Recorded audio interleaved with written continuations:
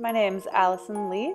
I'm a graduate student in the Vernay Lab at Scripps Institution of Oceanography, and I've been invited on board the Hebridean Sky as a guest scientist. As project lead to Fjord Phyto, I'm down here to see how the Citizen Science Project is operating in the field. Bob and Maria are part of the expedition team and have been working down here for years. When I'm back in the lab, they're out here keeping the project running. Before going out into the field, we'll need to dress properly for the elements.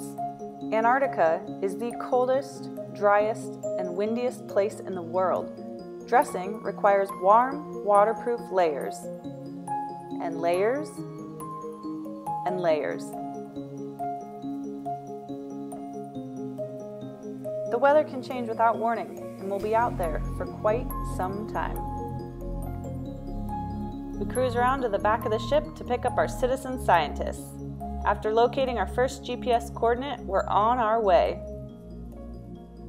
Each individual is assigned a role. We have a scribe, we have someone who drops the Secchi disc overboard, another who's in charge of holding the net as we tow behind the Zodiac, and another who's in charge of filtering.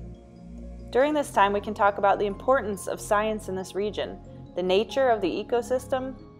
Passengers even start to learn about and appreciate phytoplankton. We're interested in understanding how increasing levels of glacial meltwater influence phytoplankton communities amongst various fjords.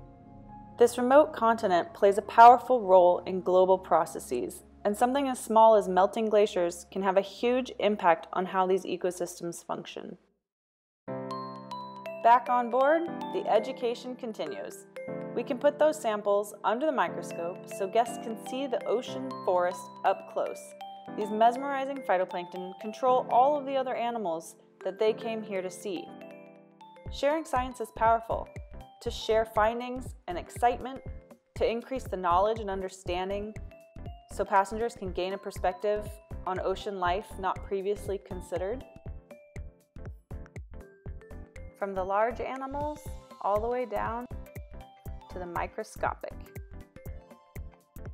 And to engage everyone who visits in the legacy of polar research, that they can help to make valuable contributions to science, whether in the field or back at home.